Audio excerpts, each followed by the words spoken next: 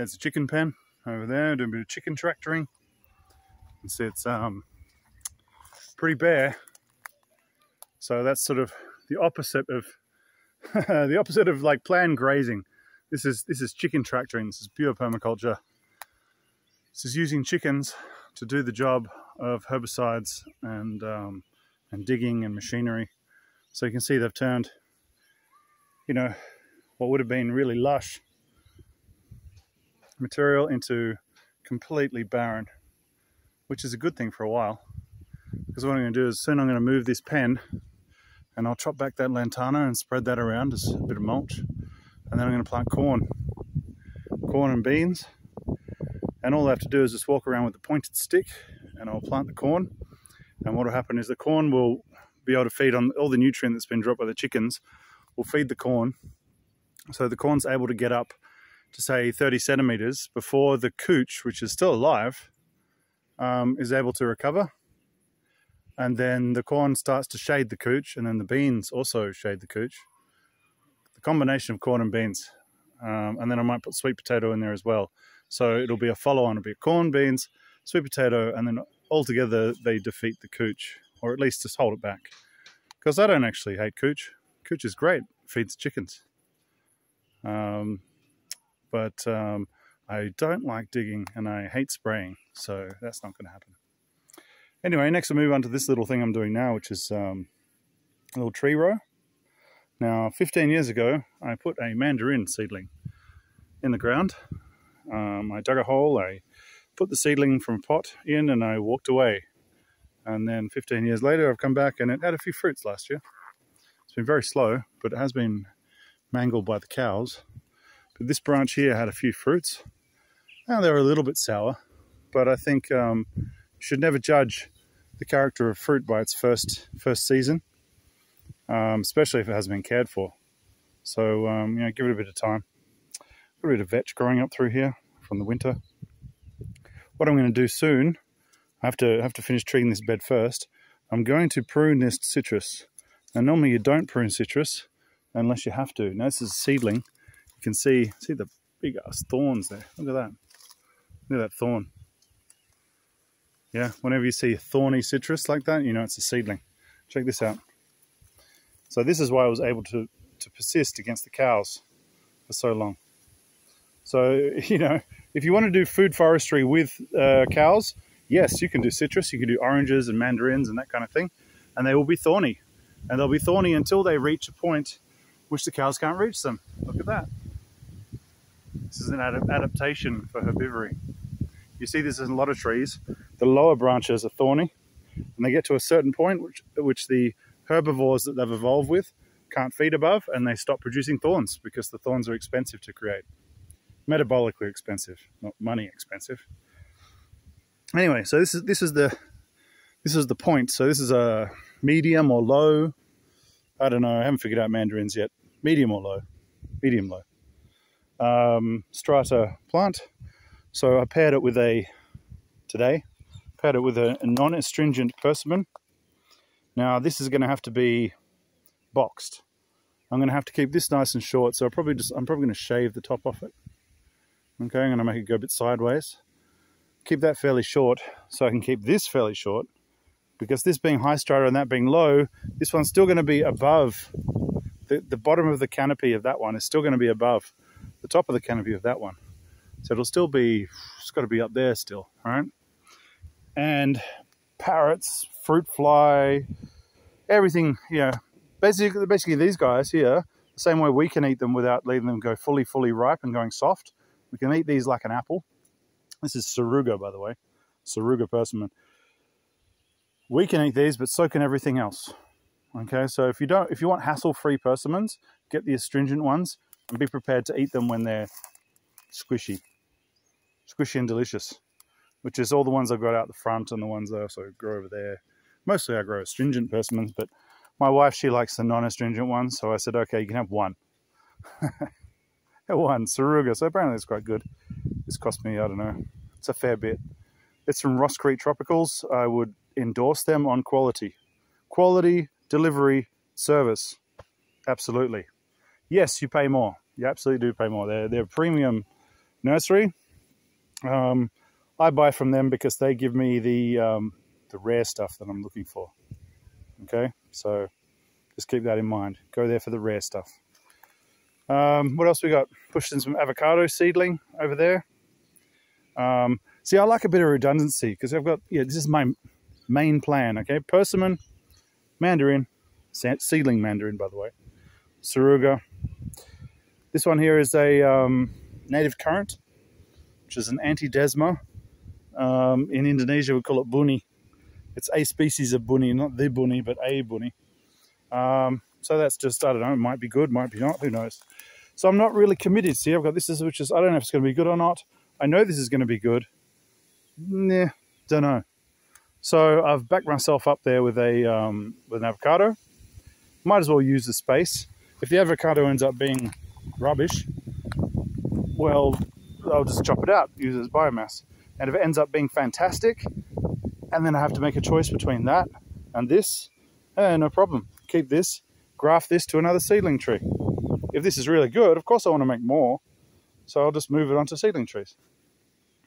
Right, so this is like a seedling selection, and then I have a DPM banana. Now this is like a mutation, a radiation mutation. So they took some bananas, and they subjected them to radiation to cause genetic mutation, and they selected from the offspring, and they came up with this DPM, which is a French word. It's an abbreviation of a French word.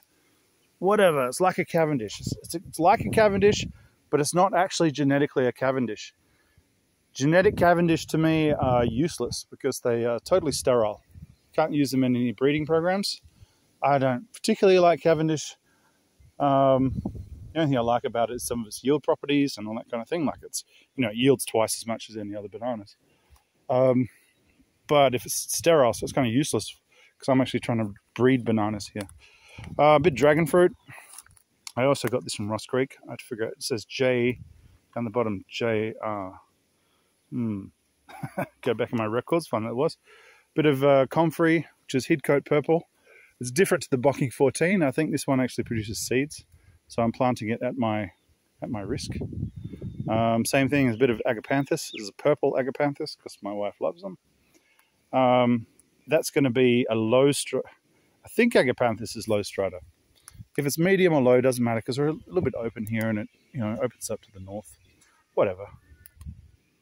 But they're juicy. Now, snails love them. That is the biggest problem. Snails love them. But that's all right. I can pen the ducks around here anyway. And what I do like about them is they're juicy. So they're a bit like a banana. I can cut them and I can tuck them in under the mulch next to the trees I like to grow. Just moving on quickly. I'm going to put chilies along the line here. I collected some chilies from Inala, from the big Asian market there. And it looks quite a lot like a chili from Indonesia we call rawit, chili rawit, cabai rawit, which is like a bird's eye, but it's a bit longer. Anyway, my wife misses those, so I'm going to plant a line of these here so she can make a sambal. Put the dragon fruit in. Again, dragon fruit's just like, if you get it at the wrong spot, who cares? It's going to grow. Later when you move it, then you're going to have 10 times as many dragon fruit to move.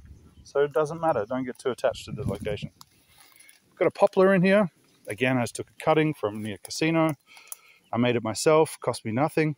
Bit of time, bit of fun. Like literally, snip, snip, snip. Put it in a tube with 100 others. I sell these on eBay. Fantastic. I love them. You can actually grow edible mycorrhizal mushrooms on the roots of these guys.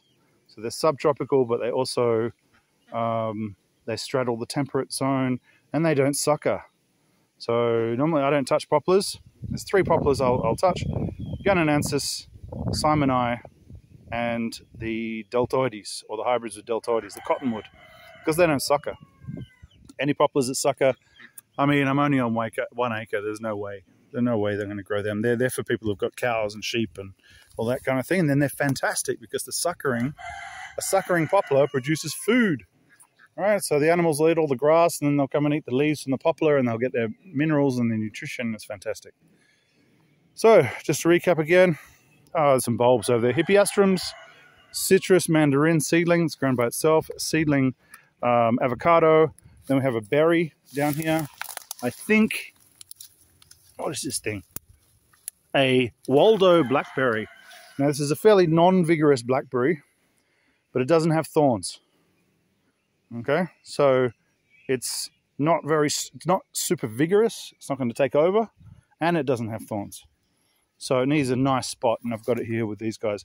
They're generally high strata, by the way, as far as I can tell. Not medium, definitely not low. They do not perform in low, I'd say high strata for them, because that's where they want to be when they want a fruit, and that's pretty much the only reason you want a blackberry. DPM banana, dragon fruit, chilies all along. Then I'm going to put in some, there we got the poplar. This is lantana. I'm going to leave this here, keep chopping it, and the native currant. And then also I'm going to chuck in a few more eucalypts. I'm going to put in some cassava to take over from the chili. Now, if I want to keep the chili, doesn't matter, just cut the cassava. It's the only reason I want the cassava anyway. I don't really like cassava, but people who do like to buy cassava from me to plant. And so I sell these on eBay. And what I can tell you is that when you buy cuttings from me, you can cut them into single node cuttings. Single node cuttings like this. And they'll grow faster. This one's actually already starting to germinate. So when you buy a few sticks from me, chop them up into pieces and you get many, as much as you need. All right, a bit of sweet corn. What do we got here? Like 3 types of sweet corn and a bit of one of my breeds of glass gem cross. And then there's this big old white seed in here, which is a Madagascan moringa. It's another species of moringa. And we just got some peach seeds from Southview Orchards, and we're going to stick those in as well. And the peaches will never be allowed to grow peaches. They will just be there for biomass. So they're going to be just stuck in any old gaps. So you imagine this is going to be like a wall of vegetation, okay? Come late summer, and then it all goes dormant. That loses its leaves. The peaches drop their leaves. Dragon fruit's the same. That's evergreen. That's evergreen, okay? Now in spring, boom, wall of flowers from the peaches. This one comes back into leaf. The bananas starts powering away in October. Now, as soon as the peaches finish flowering, I'm brutal. Chop them off at 30 centimeters. All right, I don't want fruit. I don't want peaches. They just get stung with fruit fly. Pain in the ass things they are. Only for the biomass. Chop them, big handfuls of stuff, lay it down, lay it down, lay it down. And yeah. And if I ever don't like the peaches anymore, I'll just cut them off at the ground level. And then they're gone. So that's just, what is this, 4 meters, 4.5 meters long? That's a lot of stuff to fit in there, but that's how we roll. All right. So thank you very much. Stay until the end. Bye.